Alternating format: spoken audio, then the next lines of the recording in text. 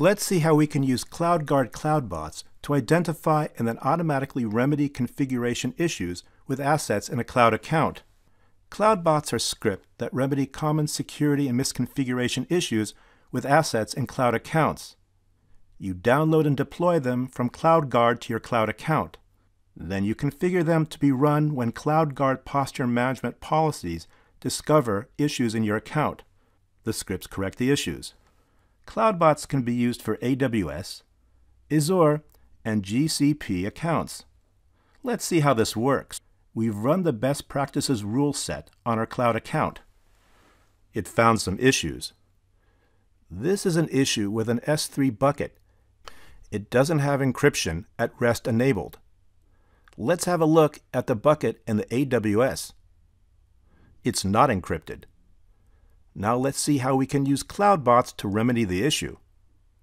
First, we'll download CloudBots to our AWS account. Launch the CFT stack to deploy them. It takes only a few minutes to run. The bots run from your AWS account. They are run by a Lambda function, which CloudGuard triggers when a rule fails. Next, we will configure a remediation for the S3 issue. We will add this to the rule that discovered it.